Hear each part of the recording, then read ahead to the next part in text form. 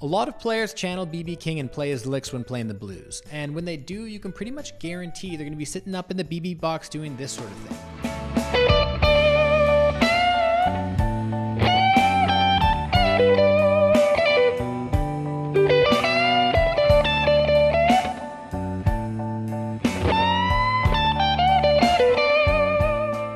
And it makes sense, as BB spent a bunch of time in these spots himself over the course of his career. But people forget about the jazzier side of BB, the side that was inspired by guys like Charlie Christian and Django Reinhardt, the side that produces lines like these.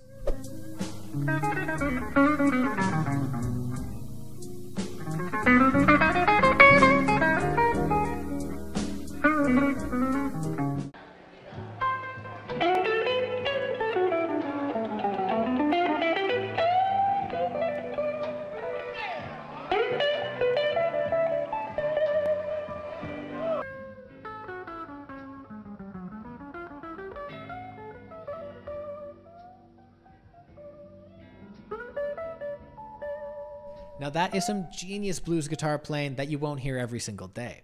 Let's dive in on one of these in particular and break it down and see how you can incorporate it into your own bag of tricks. Have a close listen to this example right here.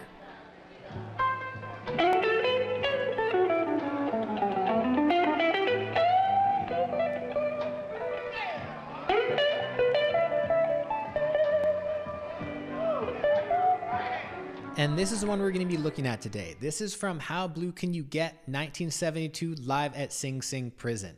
And I've broken this whole solo down before on the channel, but I really thought it was worth zooming in on this one lick because I think this encapsulates this era of BB King better than any other lick. He was playing a lot jazzier. He was playing with the Charlie Christian and Django Reinhardt influences. He was wearing those on his sleeves. Where later on in his career, he was sitting more up in the BB King boxes and taking his time a little more. But this is fiery BB King. So we're playing in the key of D major here, but obviously you can move this to any key that you're working in. It's got to be a major key, and this lick leads into the 5 and plays over the 5 chord as it goes down to the 4 in the progression. So let's quickly go over the timing for this lick. All right, so the timing for this one is pretty simple. You want to lead in with the slide, and when you bend that 12th fret up, that is exactly when the band is going to hit on that downbeat on the 5 chord.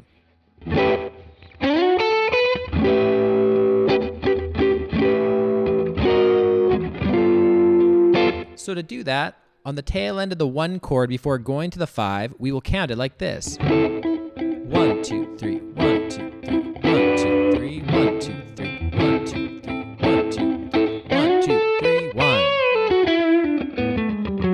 And get into the lick just like that. All right, let's play this over a backing track so you can really see what the fingers are doing.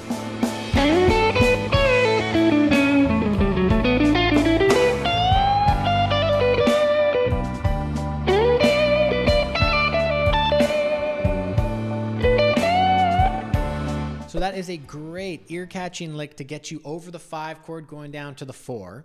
And if you listen to a lot of these early 70s BB King performances, you're going to find that he plays a lot more chromatic runs and chord tone soloing than he does later in his career. By the time he's the elder statesman, he does sit in that BB box a lot more often.